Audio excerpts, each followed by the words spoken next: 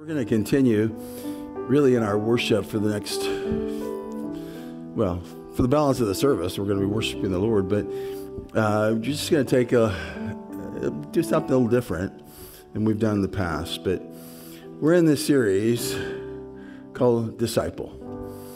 And we're learning about what it means to be a disciple, a follower of Jesus. And the word that is right underneath is the word masterpiece.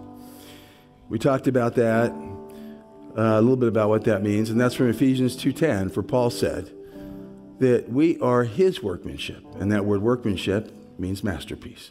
So we are his workmanship, created in Christ Jesus for good works, which he prepared beforehand. And just as we're going to take a little break here, I'm going to ask you to do something. You're going to participate in the service. But before I do that, I just want you to think of an instrument. Think of a masterpiece instrument. When I think of an instrument that's a masterpiece, I think of a violin. And there's a story of a young man who inherited his house, his parents' house, a very, very old house. And when he went to take ownership of the house, he went into the attic. And he goes and he looks around, he sees in the corner a violin case. He opens it up.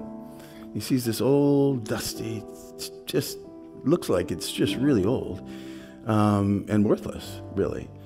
And he picks it up, he takes the bow, and he just crosses the bow against the strings, but he doesn't really know how to play the violin himself, and it makes all this screeching sound. He says, oh, this thing's old and probably worthless. But he decides to take it to a dealer. He takes that to a dealer, and he says, before I throw it away, I just want you to take a look at it for me. Tell me, is this really worth anything? Well, the dealer looks at it and sees that it's all dusty and dirty and old, and you can't really tell who manufactured it. So he takes that violin, the dealer, and he begins to look at it, and he begins to dust and polish it. And when he polishes off, he sees the name of the manufacturer and the name of the violin. It's a Stradivarius. And the name of the violin is Messiah. And he looks and he says, where did you get this? From my parents' attic. It just was not being used. He said, he just couldn't help himself. He took that old, dusty instrument that nobody had played. And he took the bow, and this was now someone who knew how to play. And he crossed it over the strings, pulled it. The most beautiful sound came out. And the dealer couldn't help himself. He just started to play. And as he played, the young man just started to cry because the music was beautiful. And he told him, he said, this is the most valuable violin made by Antonio Stradivarius in 1716. And the Messiah was the most valuable instrument he'd ever made. As we think about us as disciples, a masterpiece, I want you and I to think of ourselves as that violin. In the hands of the master, what can it do? Created by the master as a masterpiece, to play with the most wonderful music. So we're going to continue our series with the message, but before we do, we ended last week, and we're going to do this every week. We ended last week with 3 questions. And these are the questions. And we asked you to go home and to spend some time with the Lord. And ask this, be prepared to answer the question. Really, ask him, who am I? What was I made for? And what am I to do? Who am I? What was I made for? And what am I to do? So what I'm going to ask you to do, and we're going to take a little bit of time, is I'd like you, if you wouldn't mind, just to introduce yourself to maybe somebody you don't know. Take a little time, talk, mingle. You can just say hi, and you can just give your name. If you can maybe tell a little bit about yourself, maybe share about whether you're a follower of Jesus or not, because that's what we're talking about as a disciple. Do I follow Jesus? If not, it's okay. If you do not follow Jesus, it is okay. If you have doubts, it's fine. This is the place where you can be comfortable. But you just say, this is really who I am. This is where I am right now. I have questions. I have doubts. I don't know. But guess why I'm here? Because I want to know. And so introduce each other, talk a little bit, and I'm going to invite you back, and I'm going to have the mic down here, and I'm going to ask some of you to share. Those of you who are online, if you have something to share, put it in the chat. One of our tech guys will come up and share that. But this just takes some time. Talk to each other for a little bit. Get to know each other. Remember, we're the gathering. This is a family. This is Home Church family. Don't be shy. Okay? Say hi to somebody, and then we'll come back in just a little bit. As we look at what it means to be a disciple, a follower of Jesus, just an instrument, a masterful masterpiece of an instrument in the hands of a master. That is us, and that's what we're going to be learning over the next 9 weeks or so. We're going to be learning about what has He called us to do, how has He called us to live as His instruments. And here at the Home Church, we believe so much in discipleship that you'll see this, and you've seen it around, but we're going to keep talking about this, that what it means to be a disciple is to connect, to grow, and to serve. It means to connect first with God, and then connect with each other. So we connect first with God, and then as a result of being drawn into His family, we connect with the church, and we connect with each other, and we connect with other people who are outside of the church. So it's all about connecting. And then it's growing. As a disciple, you come to Jesus, you're a new babe in Christ, you're born again. You have to grow. You have to learn what it means to grow. And we will be growing until we see Him face to face, amen? So we always have to grow, and we're all at different stages, but that's what the church is all about, helping one another to grow. And then the last word there is serve, that every one of us, from the moment we become a disciple and a follower of Jesus, we're called to serve. So it's our desire to help and bless you to determine how it is God wants to use you, not just to plug you into a hole that we need to be filled, but to say, how is it that God wants to use you specifically? And how can, here in a safe place, how can we help you to serve? Maybe it starts out here, but after here, it may be out there. And of course it's out there. It's always in our lives. But so it's not just here in the church, but it's out there. And then ultimately some of us will be sent out from here. And that's our desire, to see you sent out to be used by the Lord. And wherever He has you, connect, grow, serve. If anybody ever asks you, what's the Home Church about? It's about connecting, growing, and serving, okay? So that's what we're talking about when we talk about discipleship. And we recall from last week, this is what Jesus said about it. Jesus said, a disciple is not above his teacher, but everyone, when he is fully trained, will be like his teacher. So our goal as a disciple and follower of Jesus is to be like Him, to look like Him, to act like Him, to be as He is, to be what He has showed us that He is and who He is, and that every disciple, each one of us, when we are taken out of the world and taken out from the kingdom of darkness and brought into the kingdom of light by saying yes to Jesus, He says that at that moment you are a child of God. And when you are that child of God, filled with His Spirit, born again, you are His workmanship, poema, or masterpiece. So if you are a follower of Jesus, you just look in the mirror every morning and you say, no matter what you look like, I'm a masterpiece. I'm a masterpiece. I'm the masterpiece made by the greatest master. Thank you, God, for making me your masterpiece, your instrument. Now use me today. So that's what Paul says, that all of us are disciples, we are His workmanship created in Christ Jesus for good works, which God prepared beforehand, that we should walk in those works. And that's Ephesians 2:10. So we just asked the question today, who am I? What was I made for? And what am I to do? The next topic that we're going to be looking at is, in our discipleship series, is, well, let me ask you, if you're a disciple of somebody. You've put yourself under somebody else to learn from, to follow. Well, do you think you need to know something about that person? Who am I following? Who are you? do I know your identity? So what we want to begin with, and for some of you, you may say, if you've been walking with the Lord a long time, oh, this is elementary. I already know the answer to this question. Well, what I'm asking you to do is to humble yourself. Set yourself before the Lord and say, Lord, there's something that I always need to learn something new. What are you teaching me? Help me to humble myself beneath the mighty hand of God, that you would exalt me. Help me not to exalt myself. So let's be humble. Let's ask the Lord, what are you saying to me? How would you show me something new that I don't know? So the question that we're answering today is, who is Jesus? Who is Jesus? This series is about being a disciple. A disciple is a follower, a student, an apprentice who has decided to follow another and learn from him or her. In order to be a follower, you have to know the identity of the person you are following. Correct? Yes.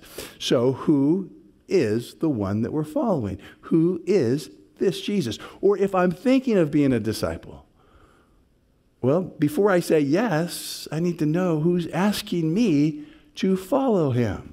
Jesus, you're asking me to follow you. I need to know who you are. And that's a good question. Of course you do. So the answer to that question is Jesus is God. The answer to that question, Jesus is God. Jesus is God.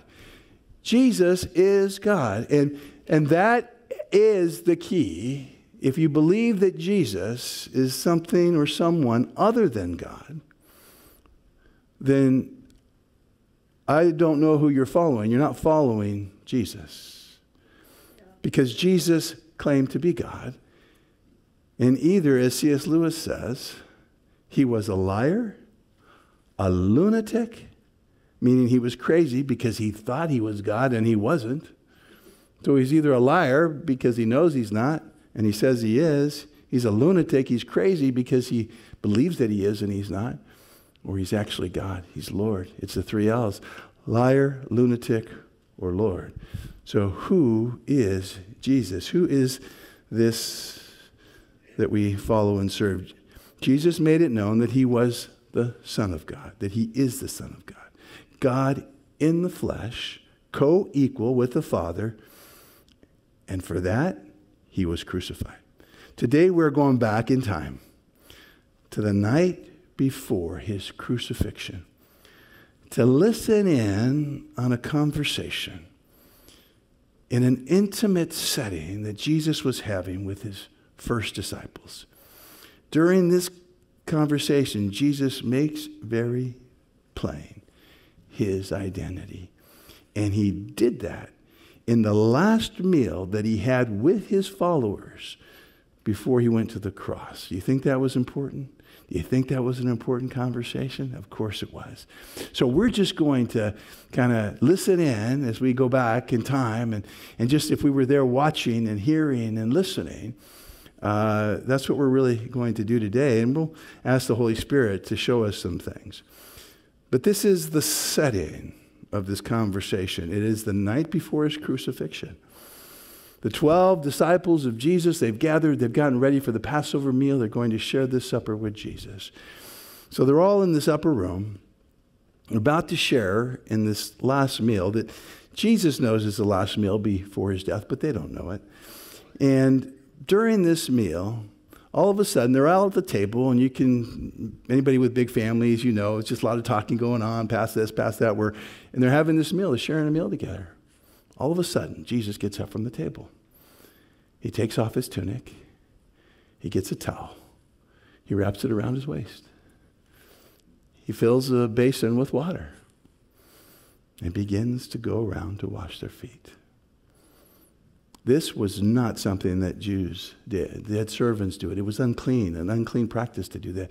And here was not only a servant Jew, but here was the master doing that for his followers.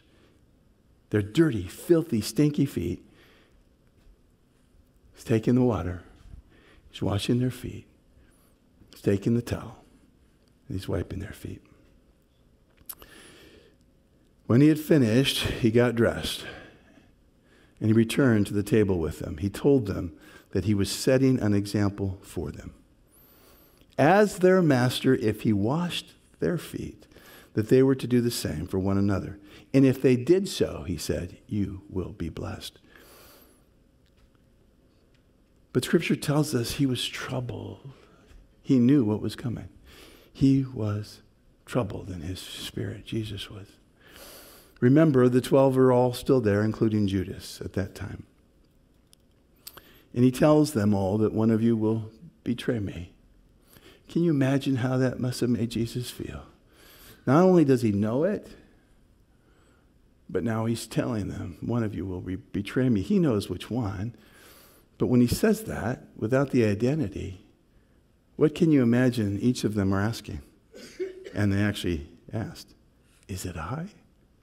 Is it me? Have you ever asked that question? Will I betray you? When things and times get hard, am I going to betray you? Jesus, is it me? They asked that question. And Jesus said, the one to whom I give this morsel of bread, that's who it is. And it gave it to Judas and then sent him out. And Judas left the room. And this is where we begin. When he had gone out, Jesus said, now is the Son of Man glorified, and God is glorified in him. If God is glorified in him, God will also glorify him in himself and glorify him at once. He's talking to these men that maybe are even older than him, but he looks at them and he says, little children, yet a little while I am with you.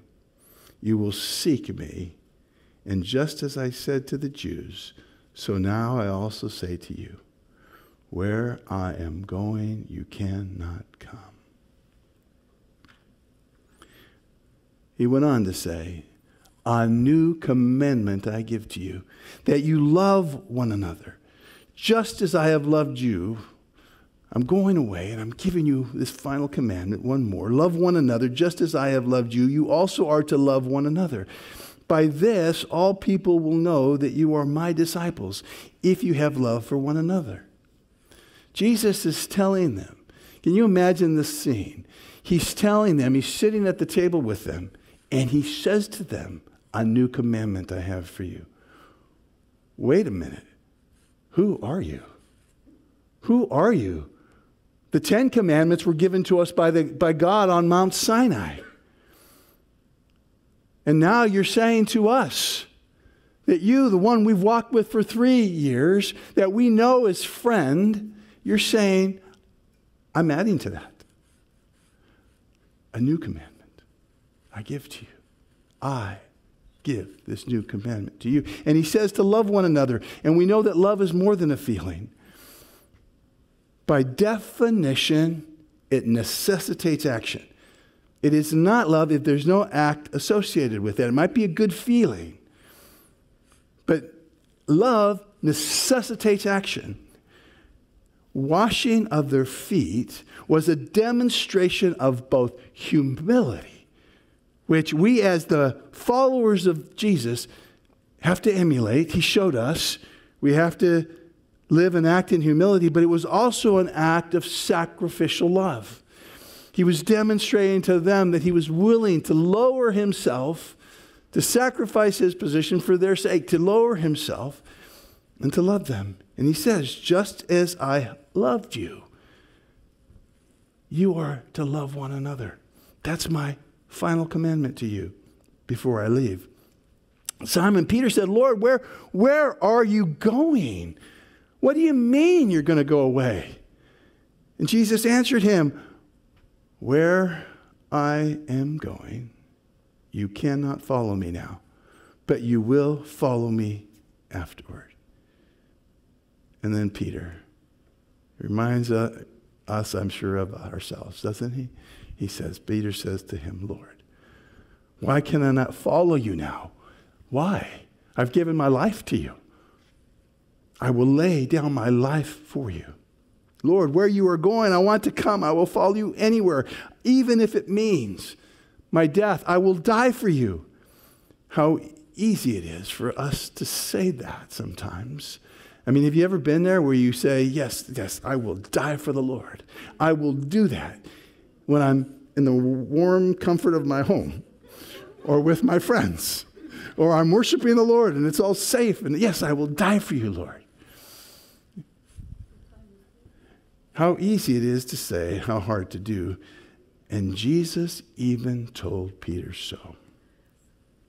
How often do we proclaim our dedication to perform great works for God? Remember Jesus? Jesus came full of truth and grace. You have to have the truth first, and then the grace is applied. And Jesus does not spare the truth. He doesn't even spare Peter the truth. He tells him. Jesus answered, will you, Peter?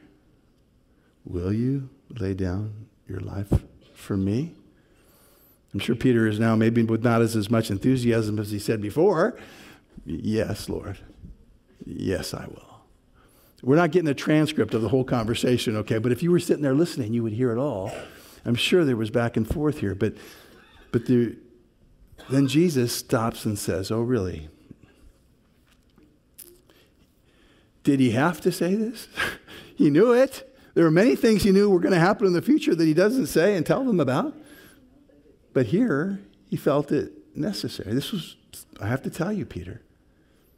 Truly, truly, I say to you, Peter, my friend, my follower, the one who has said that you will lay down your life for me. I'm telling you, in the presence of all of your friends, all of those that you are trying to lead and show that you are at least at the same level as, in the presence of them all, Jesus says, I say to you, Peter, that the rooster will not crow this night until you have denied me 3 times.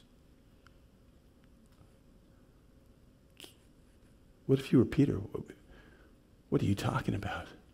And I can imagine, I don't think Peter may not have remained silent. He may have said, no way. I've got this sword. I am ready. If something happens tonight, I am ready. No, no, no, I would never do that.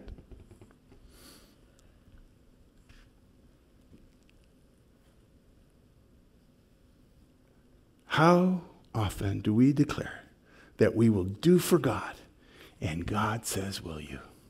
Will you really? And he doesn't say that sarcastically. He doesn't say that to humiliate us, but he says, he's reminding us, it's not what you do for me. It's what I do through you. And that's what I want you to understand. As long as it's you saying, I will do this, then I can tell you, you're not going to succeed. And I'm going to tell you the truth. You think you're going to build my church? I'm telling you, you will not. You will betray me. You think you're going to save the world? I'm telling you, you will not. No matter what you say or declare. He tells the truth first. There is no grace without truth. There is no following Jesus without first admitting the state, our state, the condition of our soul, of where we're at. Then he tells us the truth. You of yourself can do nothing for me. Here Jesus tells Peter the hard truth. He tells him specifically, explicitly, the very details of what Peter would do in just a few hours. Something only God would know. Isn't that precious? We're still talking about it. That he told Peter before it happened how it was going to happen. And it happened just as he said, within a few hours of him saying it before the cross. Why? Maybe because he wants to demonstrate his divinity, and he wants to say, I am telling you this before it happens so that you know when it happens who it was that said it to you, and that you can believe in me. Who is this man? The question they're asking, who is he? Do I know him? That's a question we should be asking ourselves. Do I know Jesus? Do I really know him as God? Do I live with him as God? Do I have a relationship with him as God? Do I allow him to work through me? Do I know that I can't go and do anything? Anything. We understand that if you have somebody from the bush in Africa who gets saved, and you have somebody else who's a PhD,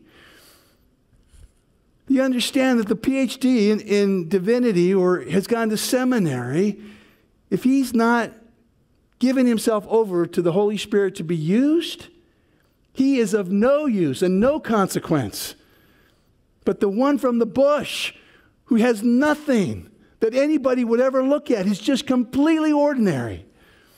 If he gives himself to the Master to be used, then God will be glorified and seen through him. The ordinary becomes the extraordinary in the hand of the Master. The one who thinks they're extraordinary is nothing. Nothing. And it's not wrong to say I am nothing in my own strength, but I am everything as I give myself to him to be used. And Jesus then, he knows that they're troubled by what is said. He knows how Peter's feeling. This is the Jesus that we're talking about. Compassionate, concerned. He's just right away, hey, don't let your hearts be troubled. I know they are right now. I know I just told you somebody's going to betray me. I just told you that.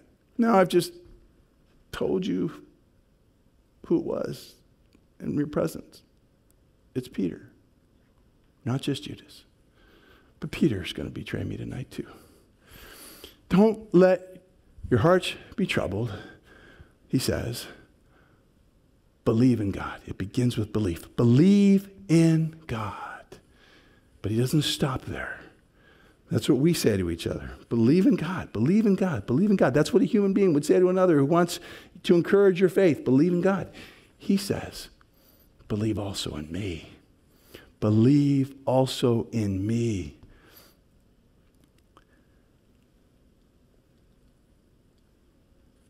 He covers the truth with grace and mercy, with understanding, and brings great comfort. Peter, when you're done, after you've betrayed me, let me comfort you. Believe in me. Believe in me. Don't forget. Have faith, Peter. It's your faith. I am God, he's saying. I will comfort you, but you must have faith in my identity. This is the same Jesus that we are followers of today. He does the same for each of us. He has brought both truth and comfort to us. How? The question is, how has he brought both truth and comfort to you? How has faith been required for that comfort to come? How has faith been required for that comfort to come? Faith in Jesus and who he is. Goes on to say, in my Father's house are many rooms. If it were not so, would I have told you that I go to prepare a place for you? And if I go and prepare a place for you, I will come again and take you to myself, that where I am, you may be also. I'm going away to my Father's house, but I'm going to come back. Because if I'm preparing something for you, it means it's for you, and you have to be there to receive it. So I'm going to come again, and I'm going to take you there so you can have what I've prepared for you. He's telling them that ahead of time. He says, I will come again and will take you to myself, that where I am, you may be also. And he says, you know the way to where I'm going. I'm going away, and you know the way. Thomas asks the question that we all would be asking, Jesus, what? Well, before that, let me just do this.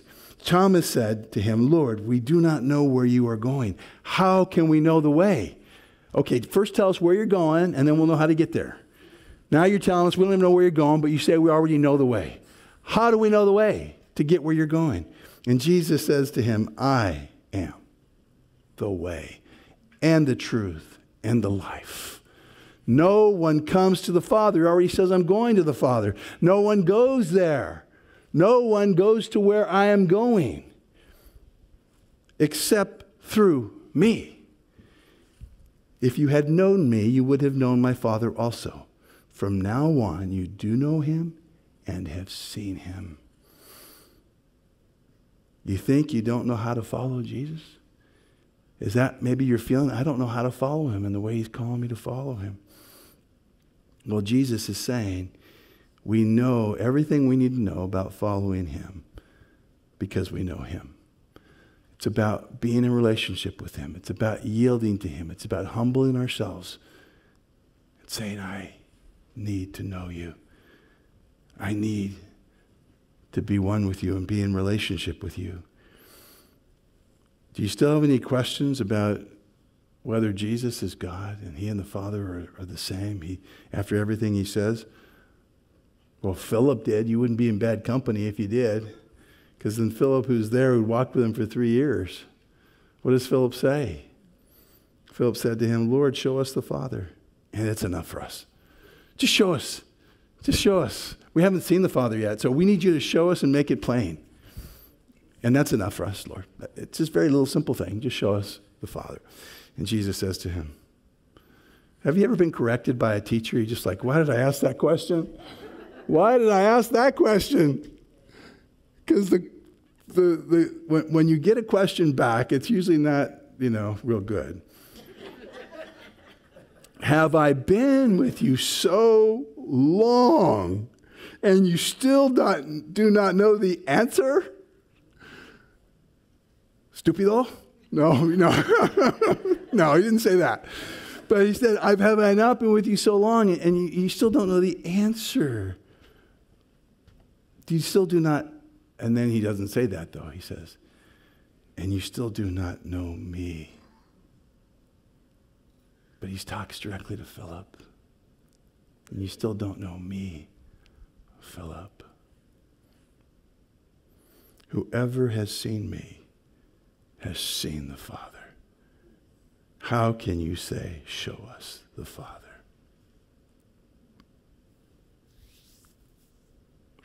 The question is that we have to ask ourselves, who is this Jesus that we serve? Who is he? Is he God? And if so, what does that mean? In John 14:10, do you not believe that I am in the Father and the Father is in me? The words that I say to you, I do not speak on my own authority, but the Father who dwells in me does his works. Believe me that I am in the Father and the Father is in me. Or else, if it's very difficult for you to do that, and I know it is, believe on account of the works themselves. All the miracles that I've done. Tonight you're going to see a miracle because I've already told you what's going to happen to Peter and he's going to do it. So I'm telling you, if you can't believe, believe in what I do. Believe in the works themselves, and that will help your belief. And I'm going to call the worship team to come. And he says, if you ask me anything in my name, I will do it. If you love me, you will keep my commandments. And then he says, he doesn't leave us alone. He says, I will ask the Father, and he will give you another helper to be with you forever, the Holy Spirit. So when I'm gone, I've ascended, I'm away, you'll have the Holy Spirit. Every follower of Jesus that declares Jesus as Lord and God has the Spirit within him, the very Spirit of Christ. And he says, that Spirit is me, and I'm with you. That Spirit, I'm in you, and I'm with you. Anything I'm asking you to do, I'll give you the strength to do it. And you just ask anything, he says, in my name, and I will do it. He says, I'll give you the Holy Spirit. Are we a disciple? Then we need to know who we follow. And then we have to be one, be in relationship with Jesus. And then he tells us to go and make disciples. Be one, make one. If you don't know Jesus, I'm asking you, I'm just asking you to be honest. If you're online and you do not know Jesus, if you're here, you just say, I want to know you. This guy up there that I don't know very well is talking about you. He's reading some book that I've never read or don't really know. But if you're God, I think you can show yourself to me. I think you can reveal yourself to me. God says, if you humble yourself and you say, I want to know. I'm an honest doubter. I'm an honest doubter. I just have honest doubts. But I really want to know. I don't want to leave this earth. If you wanted to reveal yourself to me, show me. Teach me. Fill me. I promise you on my life, He will. He will. He's done it for all of us. Let's pray. Dear Jesus, we thank you. We thank you that you are in us, you are for us, you are with us. We thank you, Jesus, that you are the creator of all, the God of this universe. You came down, became a man to show us how we're to live the life we couldn't live. You did not sin, and yet you paid the price for our sin on that cross, that we might, by believing in you, be one with you and the Father forever. Thank you for that. We love you, Jesus. In Jesus' name, amen. I have the 3 questions for you for this week. I forgot to give them to you, so this is new for me too. But I do have them. And I want you to take them with you and to be in prayer about them this week. And they are, just answer this question when you're alone with the Lord, by yourself. Who is, oh, where'd it go? There. Back up. What happened? There we go. Who is Jesus? Who is He? You can journal that and just say, if I thought you were one way, but you're another, would you show me? That's it. Do I know you, Jesus, the way you want me to know you? Do you know Him? Okay, now you come to the place where you say, I believe Jesus is God. Well, do you know that Jesus? Are you in relationship with Him? Do you know Him? And then thirdly, if you are His follower, you say, I know Him to be God. I've decided to follow Him, and I'm in relationship with Him. Then the last question is, how will you follow Him? It's not a question of writing all these things down, right? And you say, I'm going to do all these things like a New Year's resolution. No, it's you sit with the Lord and you say, how are you calling me to follow you? Lord, it's you, not me. I don't want to make these declarations. I want you to show me. Show me, and I'm willing to listen. And then write it down, whatever He says, and share it with somebody and say, I believe this is what He's called me to do. I don't think I can do any of that, but I need your help. You're part of my family at this church. Would you encourage me? And we're going to share that next week. So don't be afraid to come and share. I think He's called me to do this, but I don't know. I want to. Would you help me? And we're going to pray for you. We're going to say yes. We're anointing you. We're praying for you. We're going to send you out to do what you believe He's called you to do. There's no reason to be afraid. Amen? Amen. So